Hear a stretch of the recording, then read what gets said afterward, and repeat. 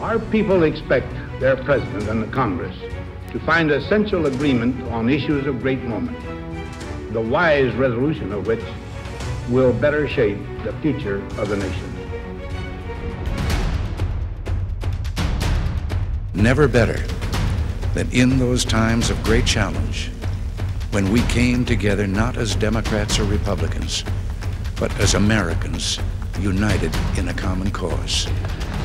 Because of the political divisions we see in our country today, I also think it is a counter model for how people ought to make all kinds of decisions. We can decide to come together and make our country reflect the good inside us. And together we shall write an American story, a story of decency and dignity, love and healing, greatness and goodness. May this be the story that guides us.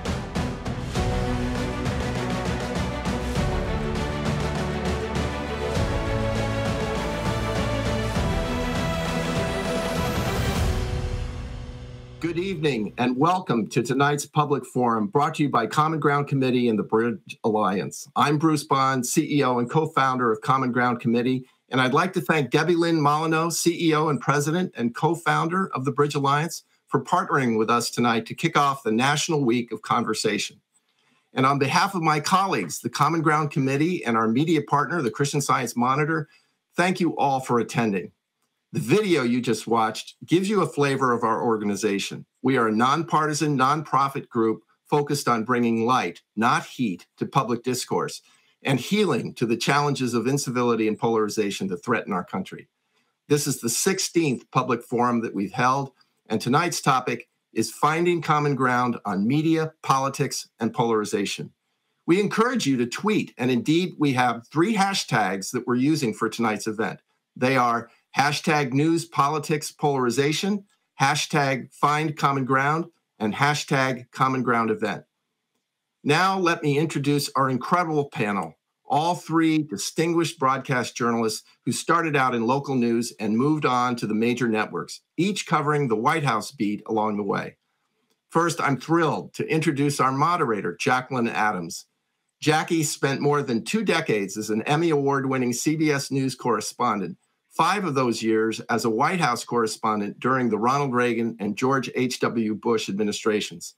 Jackie is the co-author of A Blessing, Women of Color Teaming Up to Lead, Empower, and Thrive. A graduate of Harvard Business School, she currently serves on the board of directors of the Harvard Business School Club of New York, the largest HBS alumni club in the world. And now let me introduce our special guests. A seasoned and award-winning journalist, Chris Wallace, has interviewed top newsmakers from Washington's power players to world leaders. He recently left his longtime seat as host of Fox News Sunday to join CNN+. Obviously, there's some news there, and we'll see if there's anything he can share about it. Chris is one of the country's most prominent political journalists. Over his decades-long career, he reported from the ABC News desk as a senior correspondent for Primetime and 2020, and as an anchor on NBC News Meet the Press. He has won every major broadcast news award, including 3 Emmys.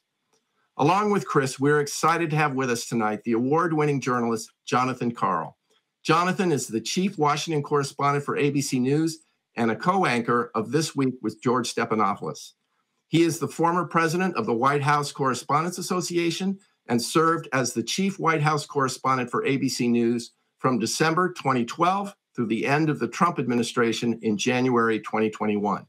John is the author of the 2020 book, Front Row at the Trump Show, and the 2021 book, Betrayal, the Final Act of the Trump Show. Both books are New York Times bestsellers. Thank you all so much for joining us this evening. And with that, I hand the floor over to Jackie Adams. Thank you for your very generous introductions, Bruce. It's an honor to join you and our esteemed panelists this evening. Before we begin, I'd like to thank our audience for submitting so many insightful questions in advance.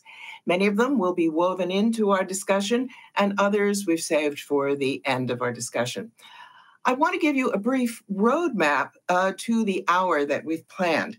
We're going to tackle 3 major topics: the public's perception of the media and polarization, the power of the media, and then a few possible solutions for decreasing polarization.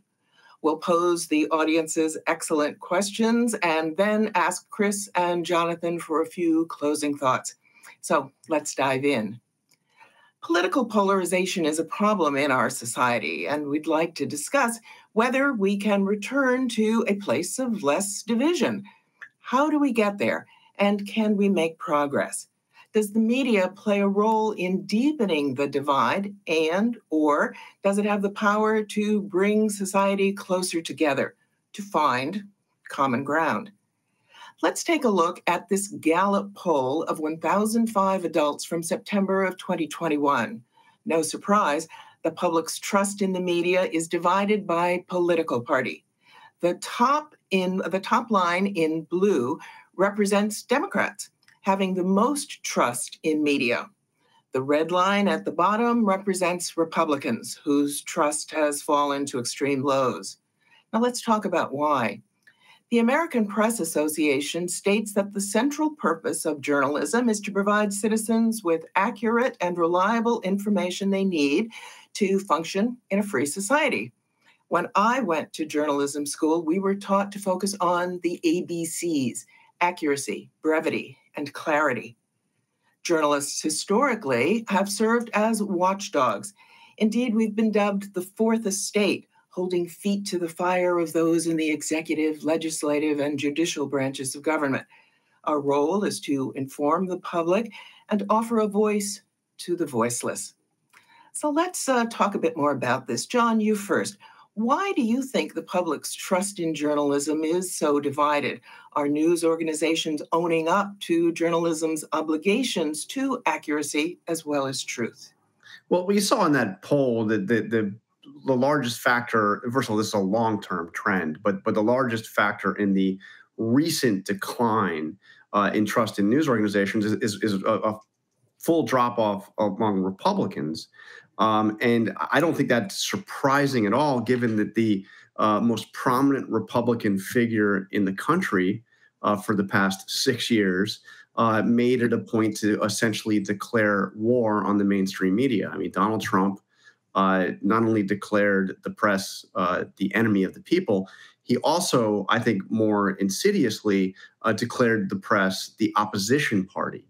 And, you know, if you have the person with the biggest megaphone day after day, calling what it was flatly real news, fake news, and eroding, doing everything he can using his power to erode trust in the media. And not surprisingly, you're going to see an impact among Republicans, but that's not the entire story. I think that one of the reasons why I call the idea of the press as the opposition party even more insidious than declaring the press enemies of the people is that it was encouraging people, Republicans, to view everything that comes out of a mainstream news organization as being no different from a press release out of the political party. That's my opposition party. What do you expect? Of course they're against me. It's not true. They're just out to get me. And unfortunately, I do think that over the course of the Trump era, that the press often played right into that, and in fact acted in a way as an opposition party, further fueling this distrust. So it's not just Trump out there with this kind of monomaniacal attack, relentless attack on the press and attack on good journalism, but it created this sense that journalists needed to defend themselves, needed to push back against this, needed to push back against the president, who was often not telling the truth, and in doing so, looking to a lot of Republicans like we really are the opposition party. Chris, do you agree? Why do you think there's such a divergence of trust in the media based on political party? Well, I agree with a lot of what John said, but I do think, and John certainly suggested this, I think it goes way before, precedes Trump by decades. And I think of my former place of business, Fox News. And back in 1996, a number of news organizations were trying to decide whether to take on CNN in cable because CNN was making huge amounts of money and they had the whole cable playing field to themselves. I was at that time where John now works at ABC, and Roone Arledge and Disney, which had taken over ABC, they looked at this, and MSNBC and NBC, or Microsoft and NBC were together getting and forming MSNBC. So that now there was going to be CNN and MSNBC, and Roone came to the conclusion, I remember, that if they got into cable, ABC and Disney, and so there are a lot of deep pockets there, that they were going to split this pie and they were going to lose $50 million a year for 10 years. They were going to lose $500 million, which in those days seemed like real money. Conversely, Rupert Murdoch and Roger Ailes came to a different conclusion, which was there wasn't one pie. There was the CNN pie, which was going to get cut up, but that there was a huge market that wasn't watching cable, that didn't feel satisfied either with cable, CNN, or with the mainstream media, felt that they all tilted to the left, and that he could create his own pie and have all of the pie.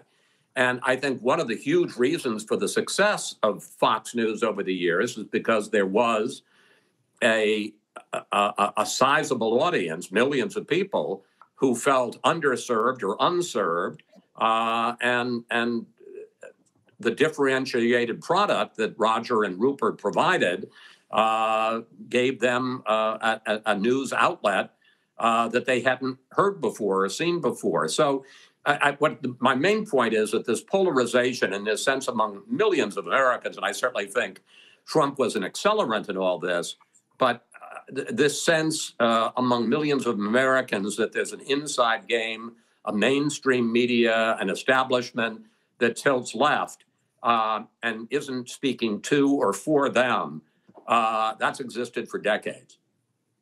Well, both of your answers lead us to our second topic, the power of the press. How stories are reported can have real-world impact. And we have evidence of this in a chart from March 22nd. It was an Axios Ipsos survey called Snapshot of America. And the data reflects the 2-year mark in the COVID pandemic. As we can see, a significant driver of opinion is people's news source, with Fox News and conservative outlet customers differing substantially from MSNBC and CNN viewers. The blue line at the top represents CNN and MSNBC. The red line near the bottom represents Fox News. And the yellow line is labeled as none, and that represents people whose main news source was not listed or is out of the mainstream. The chart captures the perceived risk of COVID. And as you can see, the difference is dramatic.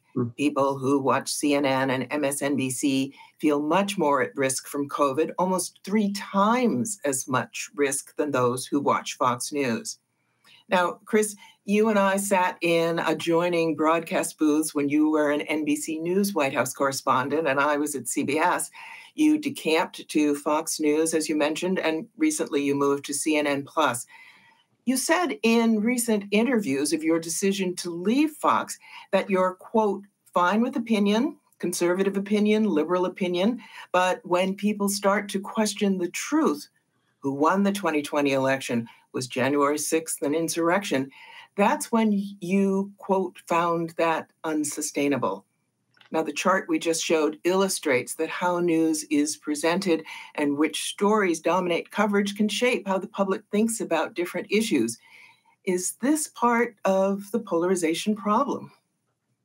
Yeah, except the only thing I would say in terms of COVID is that I think COVID very unfortunately became a politically polarized issue. And, you know, I'm of the generation that grew up in the 50s when polio vaccine, the Salk vaccine came along, and we, and especially our parents, viewed it all as a miracle and couldn't wait to get it.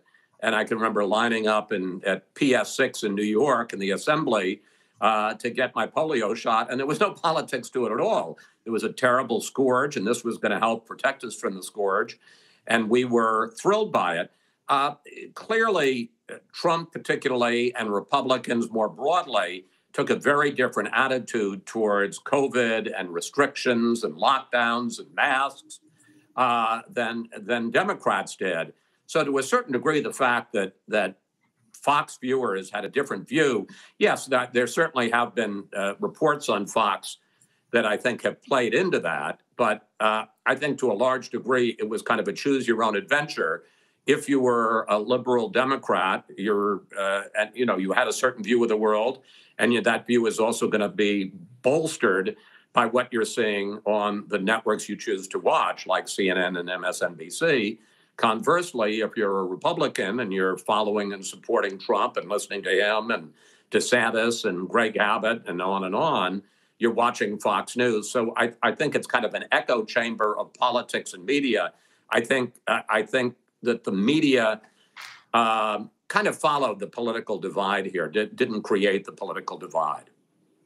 John, do you agree? I totally agree with that. And this is another thing, like the issue of trust in the media, that has been a long time in coming. It way predates the pandemic, and that is the whole anti-vaccine movement. I mean, I remember, I'm sure Chris does too, doing stories about Michelle Bachmann during that brief period where she was a serious presidential candidate, or appeared to be one, and raised questions about whether or not vaccines, not COVID vaccines, obviously, whether vaccines created autism in children, something that's been widely debunked, but it tapped into a movement. There's a movement out there. There's an anti-vaccine movement. It actually doesn't really necessarily fit neatly along political lines. I mean, Bobby Kennedy Jr. is the most prominent proponent of it all.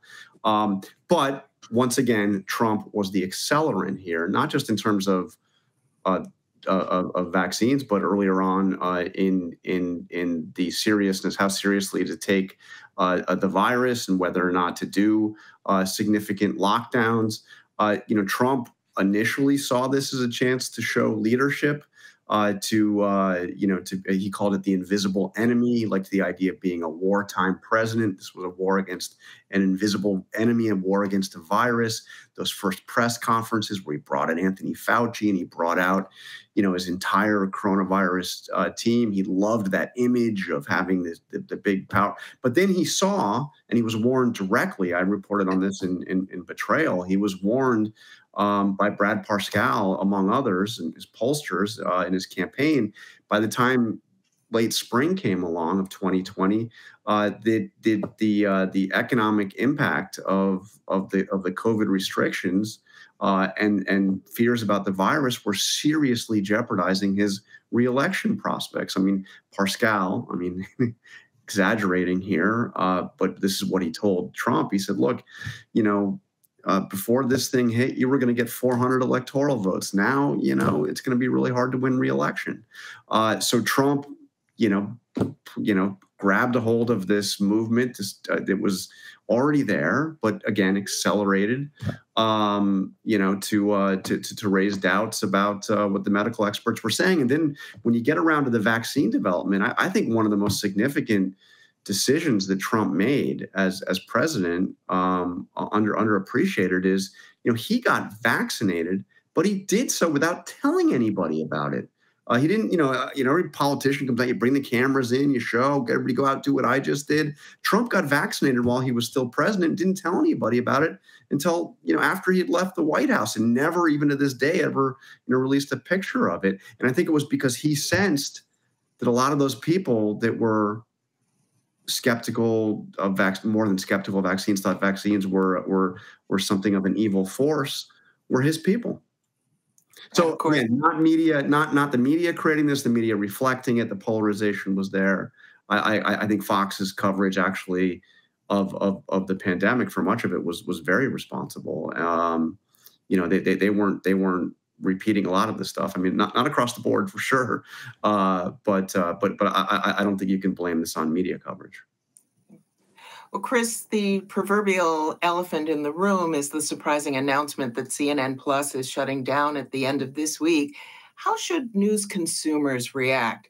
Are there already enough choices for news sources out there? And are the days of streaming already over?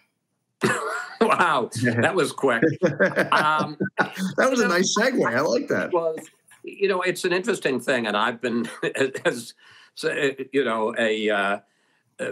victim of all of this in the last week. When I came over to CNN Plus, there were some very smart people, from Jeff Zucker to Jason Kylar on down, who were saying that the future of cable news was in great jeopardy because of the fact that, you're seeing people unbundle. They're not getting these big, expensive 50-channel cable deals anymore. And as a result, you saw, I think CNN has lost tens of millions of subscribers. So has Fox. That this was just a wave of the future. And the idea was you got to get a foothold in the streaming world, because that's where the future of news off the mainstream networks is going to be. Now you have some equally smart people that have come in with a diametrically opposed view. These are the new bosses at CNN Plus, the Warner Brothers Discovery, who've come to the conclusion that to have a narrow niche product like a news streaming service doesn't work. I have absolutely no idea which is right and which is wrong, but the Discovery people are in charge, and so they made the decision. In terms of, a broad view of it, it's so easy. 2 weeks ago, streaming was king. Now we've had the decision on CNN Plus. We've had the bad forecast about subscribers at Netflix, and suddenly, streaming is in an ICU on life support. I think that probably the positive view of streaming and the negative view of streaming were both wildly exaggerated, and we're just going to have to wait and see. And some, as in anything else, some people are going to be right and some people are going to be wrong. Jonathan's place of business still has an active streaming service. So does CBS and NBC. The interesting thing, though, is what they've done. Not to get too technical into the business side of it, is that they have free streaming that's ad supported, as opposed to what CNN was doing, which was completely subscriber supported with no ads. It'll be interesting to see. I think you're seeing a number of streaming services, including Netflix, deciding that maybe you need a cheaper service where you do have to pay a subscription fee, but you're going to have an ads as well. You're not just going to be able to watch Squid Game for an hour uninterrupted. Could we make a little news? Do you know yet what's going to happen to you personally? No.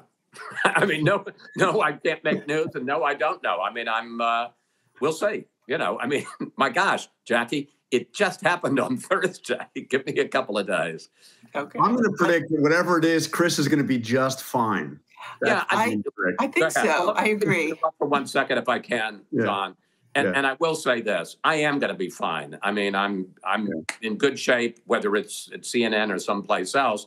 Frankly, what I'm mostly concerned about right now, and is my team and the hundreds of other people, because there were 300 people, I think, that had jobs at CNN Plus. Some of them had left CNN to go to streaming. Some of them had left other places, moved across the country.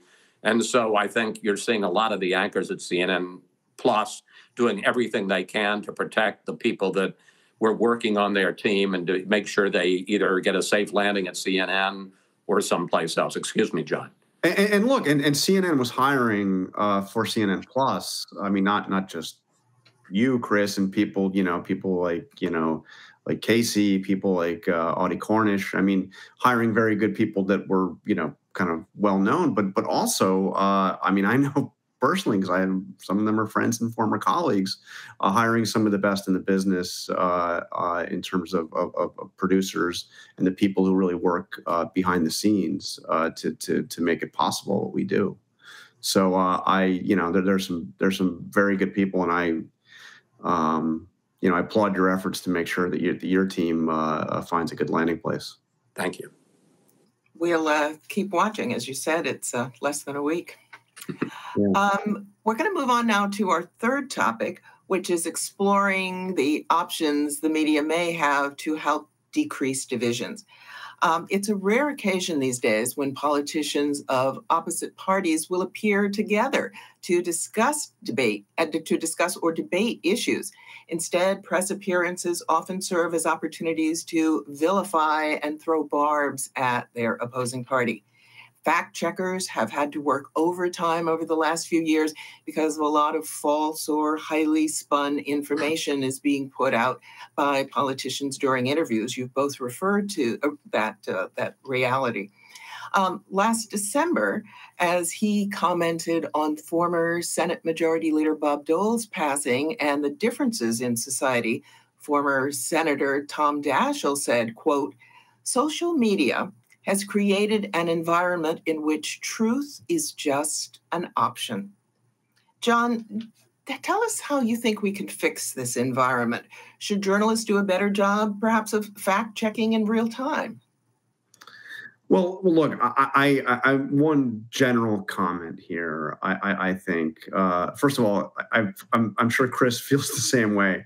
I feel very uncomfortable when people say the media this, the media that. I mean, we have such a diverse media landscape. Fox News, MSNBC, CNN. Even that's just one aspect of the media landscape. The New York Times, local newspaper, opinion magazines, National Public Radio, all operate in different audiences operate in different ways. And when you try to bloggers, people that are have their own presence on Twitter, that's effectively their own platform. So I think you have to be careful of overgeneralizing. But what I would like to say, that what concerns me is that as we have this proliferation of news sources, and everybody has access to so much information, and there's so much that's good about that.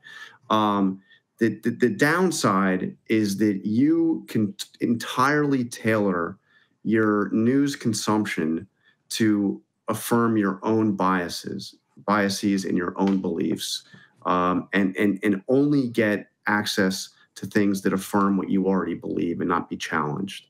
One set of facts. It used to be, Daniel Patrick Moynihan famously said, "You're entitled to your own opinion. You're not entitled to your own facts." Well, now increasingly people feel entitled to their own facts. They live in different universes. The media diet they consume, reflects their beliefs and has very little to do with those who are from a different political perspective.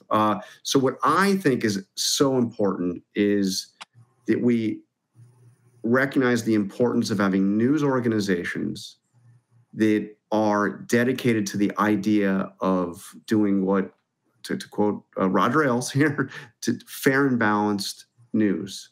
To news that strives towards objectivity. Pure objectivity is impossible, but strives towards the idea that we are just going to give you the facts. We're not going to try to push an agenda. We're going to give you the facts. Now, there's plenty of room for opinion journalists, and there's some great opinion journalists out there in print and television, in every medium. But you've got to be able to have news organizations with resources that have as their mandate, their mission, to report factually and to report, in a fair and balanced way. Again, to borrow Ailes's old phrase. We're talking in this section about possible solutions, and Chris, this is an idea. Should people who consistently tell lies be invited back as guests? There was a big debate among Sunday show anchors about the election and people who challenged the election, whether you should just simply say, we're not going to put them on the air. And I was very much against that. And as opposed to some of the other Sunday show anchors. I called it performative outrage. And one of the reasons I was against it is because you've got a lot of people who are very powerful in the government. House Republican leader McCarthy, to take one example. You have a bunch of others, important senators, members of the Republican Party. To simply say we're not going to put them on the air is, I think, to cut yourself off and your audience off from a lot of important policymakers. Now, if they did come on the air, I was always going to put them to the test and ask them those questions. But I think just to ban them or boycott them, I'm pretty uncomfortable with that as a policy. If I can answer this question, I've really thought about it a lot, about why we're polarized and what we need to do about it. I have 2 points I really want to make. One is the one good thing for me personally about COVID, and there's not been much, is that I probably have read more books in the last 2 years than I had read in the previous 20. And one of the very best that I read was a book by Ezra Klein called Why We're Polarized. And while it's written from a liberal point of view, I think it's a really smart book. And he goes through a bunch of factors, but what he basically says, his conclusion, is that we're not two parties or two political philosophies, that we're two tribes.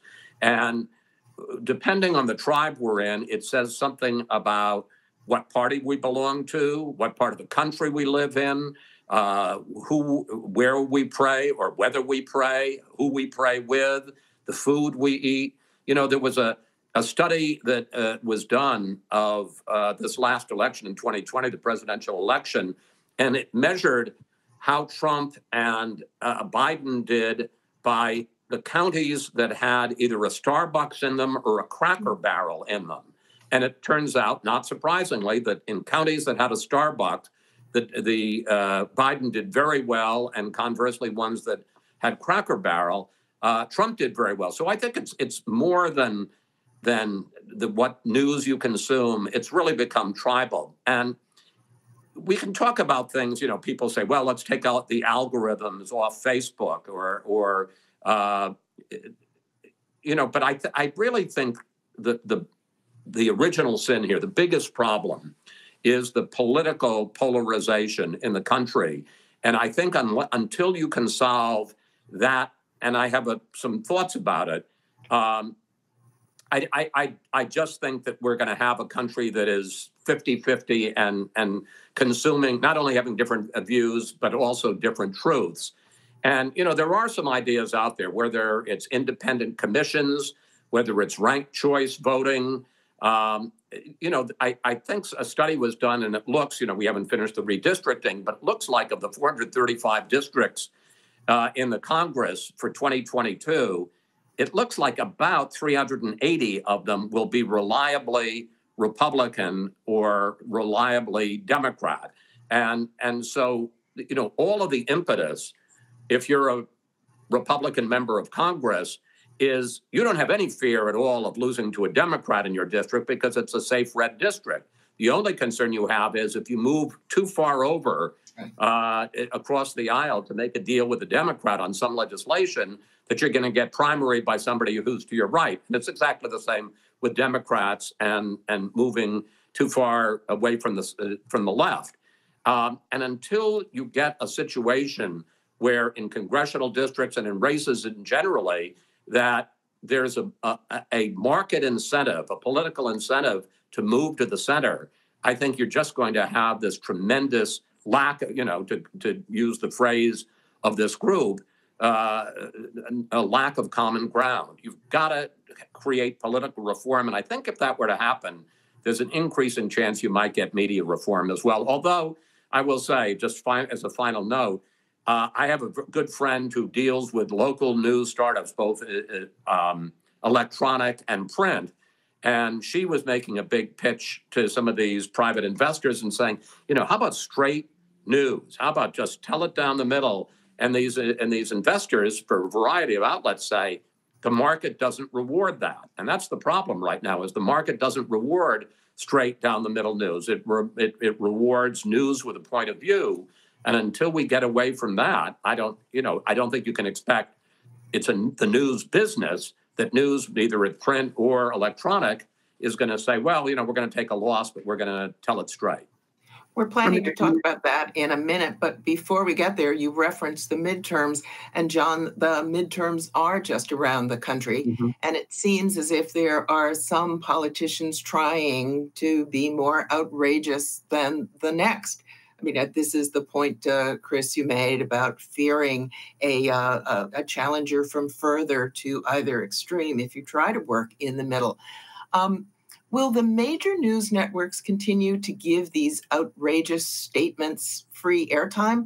Could a possible solution be for journalists to insist on politicians appearing together with someone from the other side of the aisle? That way they could be denied airtime if they refuse. I mean, I don't know that there's a lot of like free airtime given, to outrageous statements. I mean, for instance, I can't think of the last time a Donald Trump rally speech was carried live on a major network, even on Fox News. Marjorie Taylor Greene, to pick a one who's known for some of the outrageous statements. Her audience, the way she gets her message out is through social media. It's not, she's not getting booked on I guess there is an exception. We do see her on Tucker Carlson's show with some regularity, but you're not seeing her get wide coverage on the broadcast networks, on the cable networks, on Fox, outside of Tucker. So I don't know that that's the issue, but you have pinpointed an issue here, which is, Chris and I have both spent a lot of time anchoring Sunday shows, which I think are still play a very important role in having a place where you can have a civil conversation and an in-depth conversation. There can be shouting on Sunday, but it's it tends to be a longer form for longer, more serious interviews.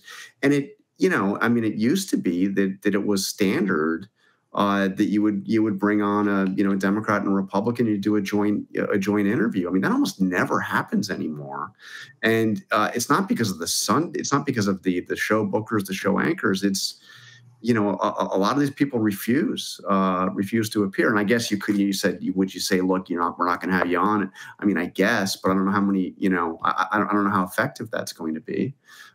There's no media monopoly. There are plenty of outlets. You can say, I'm not going to interview X, Y, or Z. Well, guess what? They'll find another place to be on. And I just want to pick up on one other thing that Chris said, because I entirely agree. This idea that you're going to blanketly say, I'm not going to interview X, Y, or Z because of where he stood on the election challenge. I mean, Kevin McCarthy is highly likely to be the Speaker of the House. Are you going to say that you're not going to try to question the Speaker of the House? I mean, are you really giving him some kind of a wonderful opportunity by having him on your show? Or are you doing your viewers a service by bringing somebody who has great power on your show and trying to, ask him serious, pointed questions, trying to hold him to account? Now, an entirely separate issue is here, will he go on shows? I mean, he went and did an interview with Chris. I think it was June of last year. It was I think maybe the last time he did a serious interview. I did an interview with him. It was for our 25th anniversary of Fox News Sunday. I think it was April of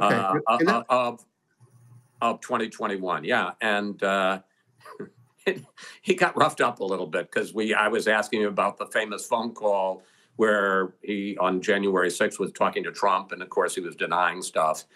But it's interesting on this question, Jackie, of people coming on together. When I started at Fox News Sunday in 2003, it was routine. There were maybe a half dozen people in the Congress who wouldn't go on with somebody, and you ate that the majority, the ranking leaders, the Speaker and the top Republican or top Democrat or top ranking leader in each house, and John McCain, a presidential candidate or somebody like that. But everybody else would go on. And now nobody goes on. Yeah. And you can be pure and say, well, I'm not going to do it. But first of all, I think you're short shrifting your audience, because a lot of these people are powerful, and you can hold them to account. They don't need somebody else on the other side to hold them to account. And secondly, you could get yourself in a box where, I'll get two people who come on. There'll be two extremely junior congressmen who nobody wants to watch anyway. So, I don't know what you've accomplished there. Right. You, in one of your earlier answers, Chris, you talked about the business of news, and that's what we wanted to turn to at this point. People become journalists to tell stories, to uncover the truth. It was true when the three of us all chose to become journalists, and my very young friends tell me that their motives today remain the same. But news is a for-profit business. At the major networks, success is defined by ratings and by clicks. And those clicks and subscriptions define the success of print and digital news outlets. Recently, you may have been in the audience too. Recently, I heard Eric Schmidt, who's the former CEO of Google, say to a Council on Foreign Relations audience that, quote, social media maximized revenue by maximizing outrage. It wasn't what we wanted, but it happened. So maximizing, monetizing outrage wasn't always the model. When the networks were in fact founded, news was thought of as the proverbial loss leader, like those special items at the ends of each supermarket aisle. The entertainment division was supposed to make money, and news was intended to be a public trust, if not a public service. Chris, we didn't perceive that our earliest years were the glory days of broadcast journalism. Do you think we can ever get back there? I think it's going to be very hard. It's funny. I was on Stephen Colbert on March 28th, the day before CNN Plus launched. Man, that doesn't seem so long ago, but in some ways it seems like it's a lifetime ago. And he asked me about this very question. And I semi-kiddingly, but not entirely, blamed it on my father. And here's my claim about this. I completely agree with you. In the 60s, 70s, 80s, news was considered a public service and a loss leader. And that isn't where the networks made their money. And look, some other TV historian would have a different view of it. I think 60 Minutes had a lot to do with it, because 60 Minutes became so incredibly successful and was, I think, creating $50 million a year pure profit in the 70s and 80s, just out of news. That one show, I think at one point it was responsible for half of the profits of the entire CBS television network.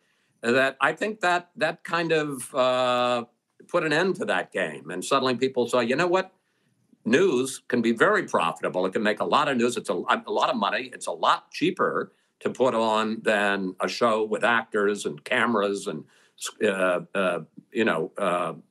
scenery and all of that stuff, fiction. And clearly you've seen in cable news, and I would argue also in I don't want to make it seem like cable news is this bizarre and that everybody else is so pure. I see a lot of this at the New York Times. I see a lot of this in the mainstream television networks. Everybody's pursuing ways to maximize dollars now. And, to a certain degree, as we've seen, you got to do it or you're going to go out of business. And part of that is chasing an audience. And part of that is, unfortunately, telling them what they want to hear. That's essentially the next question that we had thought about.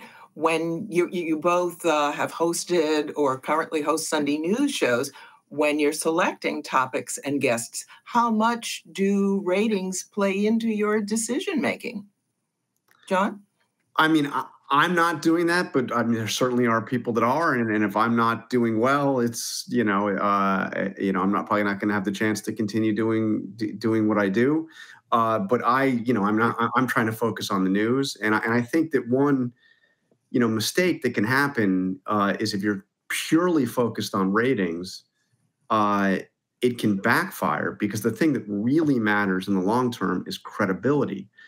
I used to work at CNN. I spent 8 years working at CNN, and CNN went through a period when I was there where it seemed like every time there was a damn car chase, the network would carry it live. You know, there'd be the helicopter footage. There's a car chase in Chicago. There's a car chase in LA. Oh my God, where's the guy going to go? There, he went over the median. Let's follow him. Nobody knows what he's running from or what but it's like riveting TV, and you don't want to change the channel until you find out where the car crashes, and then you'll change the channel. This little fad that it didn't last very long, but that CNN went through of carrying repeated car chases was driven by the fact that it had a short-term ratings impact because, people weren't turning the channel while the car was being chased. So therefore, the ratings went up. And of course, it all started with OJ and the Bronco. I mean, this is a little after the Bronco. I mean, that was a different kind of car chase. That was maybe, at least we knew what that car chase was all about. You erode your credibility. You hurt your ability to have a sustaining an audience that trusts you and sees you as a source of news that matters. I think that one thing that we have seen in cable television, particularly in prime time, is that outrage works.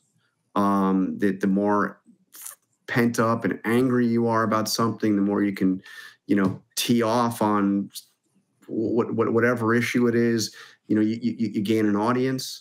But again, does it work over time? I think that one of the things that CNN is looking at, Chris probably has a better sense of this than me, is that, was it a mistake? Has it been a mistake to try to follow that model and try to compete with MSNBC, for instance, over a marginal, 10, 50,000 viewers to say you bragging points over you won, a time slot by amping up the outrage if it over time erodes your brand. And CNN's brand, and I think it still is the CNN brand, is straight news and news you can trust. Often when you turned in prime time, maybe that wasn't the message you necessarily got. It looked pretty opinionated, and that was working maybe for that time slot at that given moment. But does it hurt you in the long run? I'll give one specific example. When Chris Cuomo had a show, and bringing on his brother would, from a journalistic standpoint, seem like, God, that doesn't seem quite right. We should probably have somebody else interview. I watched New York, but people watched. It was cute. People watched, so they did it again, and of course, they all got fired. Cuomo liked it, and Chris was rewarded. But what did it do over time? Did it erode some credibility? So, you can't just look at ratings, because I think that's also that will ultimately be a failed business model too, not just a failed journalistic model. I'm looking at the clock. I think we should move to the audience questions that we have, because a lot of them touch on some currently percolating issues. Donna, for example, asks, do you agree that the demise of the fairness doctrine has contributed to rising political polarization? Do you see an opportunity for citizens to lobby to restore its key provisions, to require that the holders of broadcast licenses present controversial issues of public importance, and to fairly air differing viewpoints? Chris, you first. I think I've used this metaphor before in this hour. The idea of putting the genie back in the bottle, I think is impossible.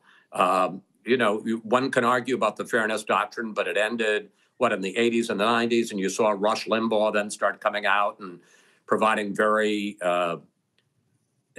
acerbic and obviously opinionated commentary. And you've seen it not as successfully, at least in talk radio, from the left.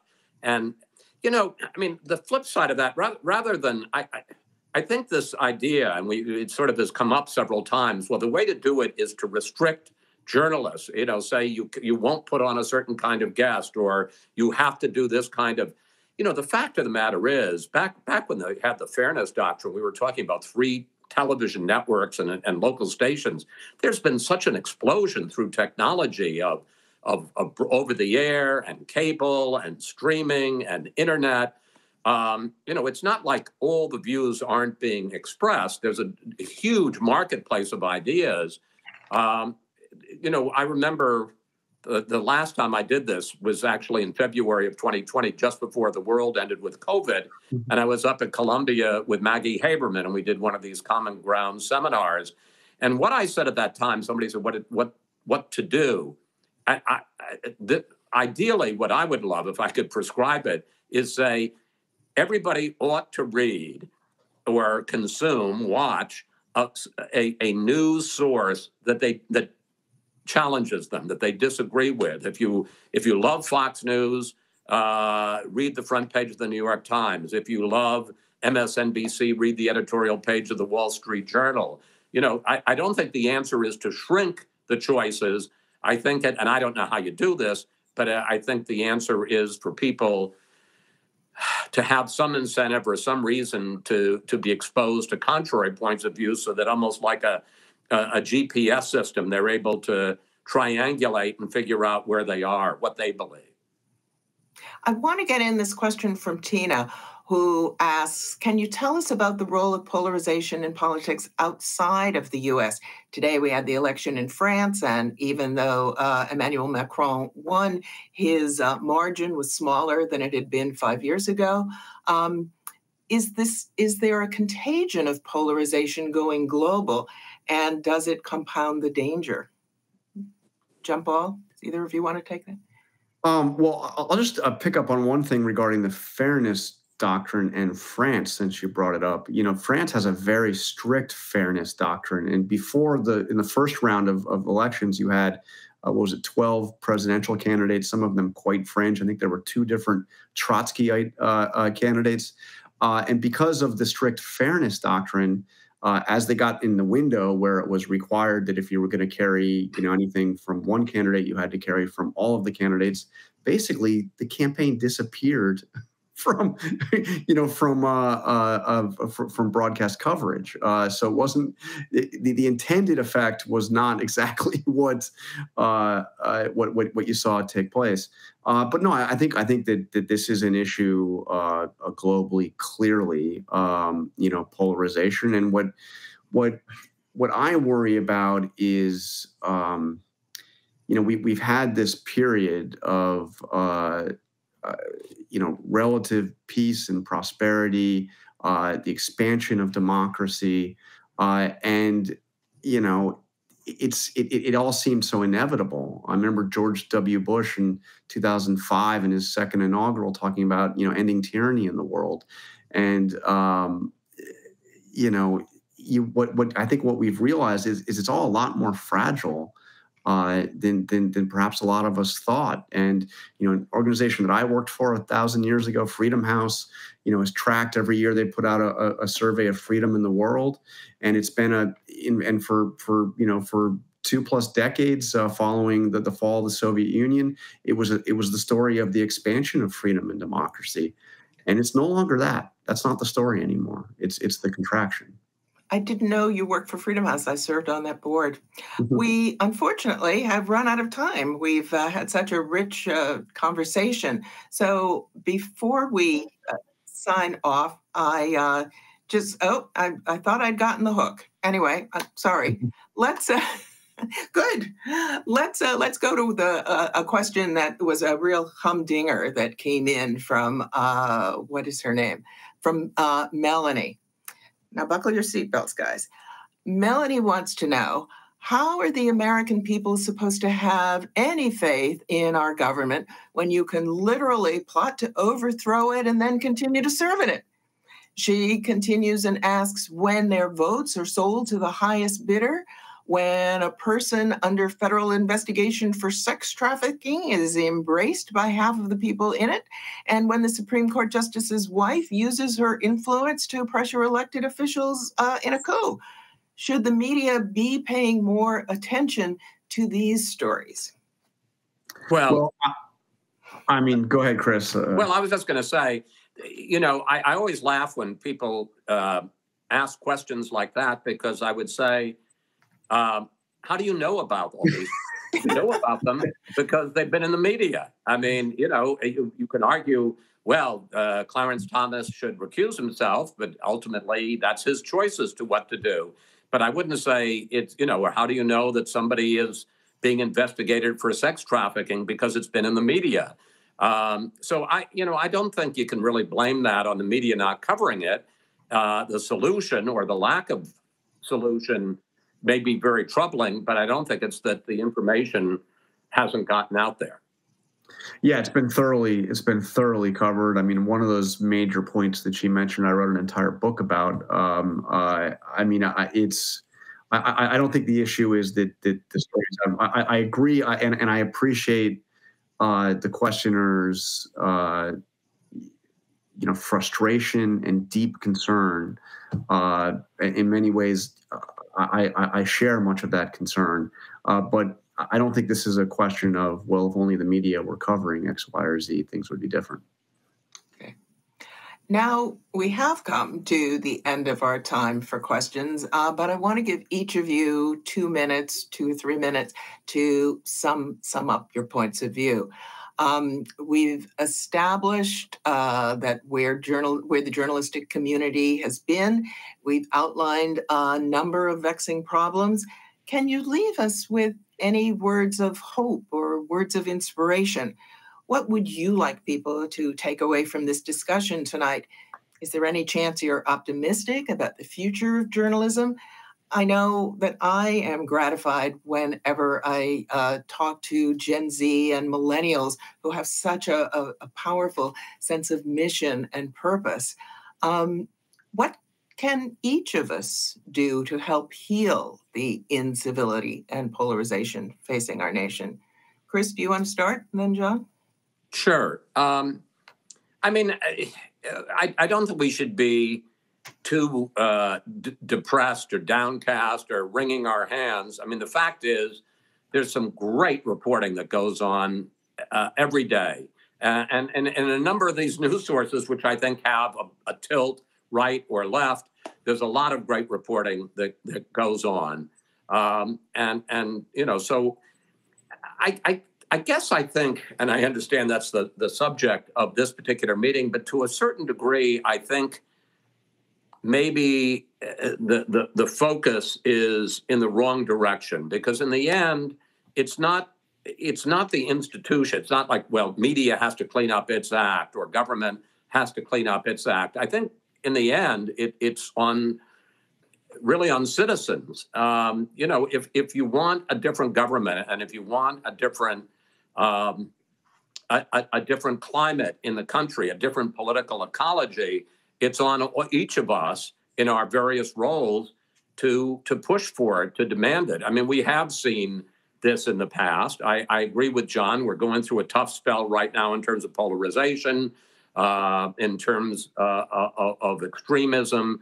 But, we've had waves in the past and they dissipate. And, in my lifetime, in the 60s, when generations decided they were going to end the war in Vietnam, or they were going to give civil rights to, provide equity and civil rights to African Americans and other minorities and to women, things change. And ultimately, it's on the citizenry and on each of us as individuals and collectively to demand change and to push for change. And in the end, I think to some degree, we get the government we deserve or we've earned. And if we want to change it, it's up to us to do so.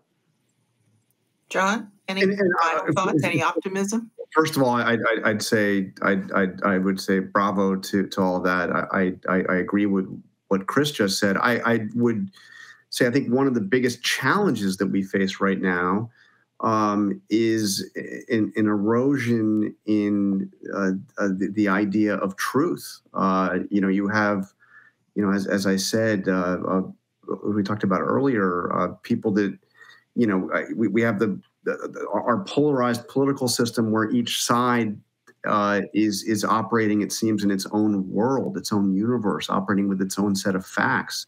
And I think that the key to getting out of all of this is having, not journalists as crusaders to fix all that is wrong with our politics, but journalists who say that we are going to do our jobs, which is to collect facts, to report the news, and to do it without fear or favor. We're not pursuing an agenda. Our only agenda is to pursue the truth, and to reaffirm the importance of doing that. And then, our political differences will be hashed out, but you've got to be able to have a common sense of, here are the facts. So we need to stand up for those facts, and not be, like I said, there's plenty of space in the world for people with opinions, for opinion journalism, but there's got to be we need to have news organizations, we need to have reporters who are dedicated to nothing more than pursuing the truth and pursuing the facts, insofar as we have the ability to discern what the truth is. As for my optimistic note, I think we have gone through an intensely polarized period. We're in the midst of it now. We've had polarized periods, as Chris mentioned, in our country, in some ways worse than what we are going through now. And I sense in the people that I speak to that there is the pendulum will swing. There's a real frustration with it. The extremes have dominated our politics for some time. And I think there's some frustration with that, and I am cautiously optimistic that we will get through all of this, and we will go through another set of issues. But the extreme polarization, there are enough people that are sick of it, frankly. Maybe one answer is to have more conversations, just like the one we've just had for the last hour. Chris and John, thank you so much for your experience.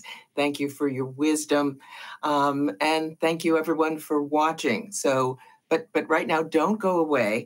We're going to turn the proceedings over to the CEO of Common Ground Committee, Bruce Bond, for some final thoughts. Thank you. Thank you so much, Jackie. It's been a very enlightening evening, and I do think it lived up to Common Ground Committee's motto of bringing light, not heat, to public discourse.